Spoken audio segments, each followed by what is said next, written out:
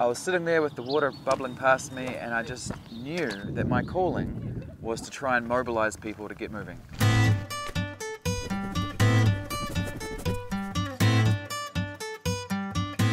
I'm Robert Bruce, the founder of Got to Get Out, which is an adventure group social enterprise that's about getting people active and outdoors, seeing the world and doing good.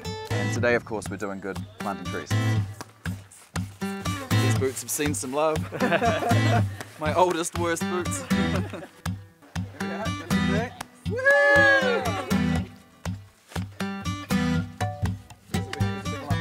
You've got this. I grew up in the Hutt Valley of the Wellington region. Mum, dad, brother, sister, and I spent my days cycling, walking, hockey, all that stuff that boys do. My first business was a marketing company. So I ran Sublime for 7 years before I sold it. And for the next 3 years, I was working really hard, and then one day, it's over. I got an email and it said, "Hey Rob, see us at this time," and it's over. It was devastating and liberating. After that kind of experience, I just said, I need to get out of here. I've got to get out. I've got to get out of New Zealand. You know, I'm a huge fan of Edmund Hillary. I think he's amazing, and I wanted to go follow in his footsteps towards Mount Everest. Going to Nepal was a really life-changing experience for me. It was the first time I'd travelled alone. I really just did it. I went up to Mount Everest base camp. You know, I was wearing all the gear. It was freezing cold. It was the middle of Nepal winter. I probably wasn't as prepared as I should have been. But I think there's something about turning off your phone, turning off your email, being in nature, having fresh air that gives you incredible inspiration. My epiphany moment came when I was sitting beside the Khumbu River.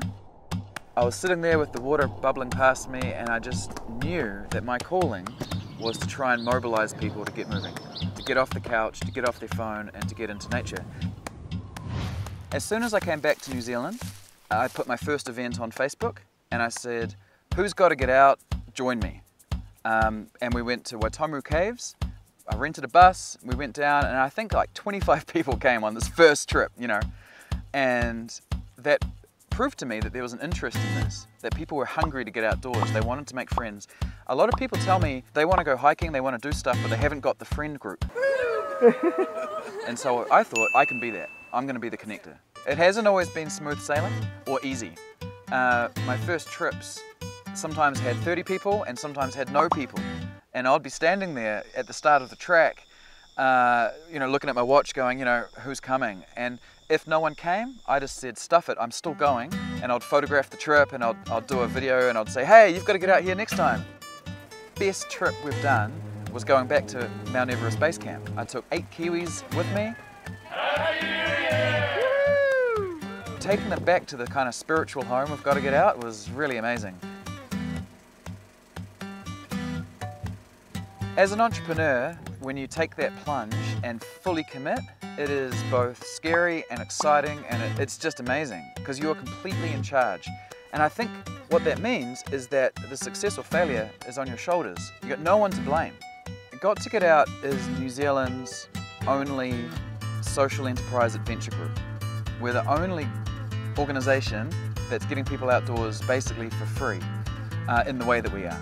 What I'm creating is domestic tourists, a domestic tourism model, where people who live in the country are starting to actually try out the activities that are in this country. So I'm trying to build this kind of community of outdoor lovers, and I think it's got huge potential.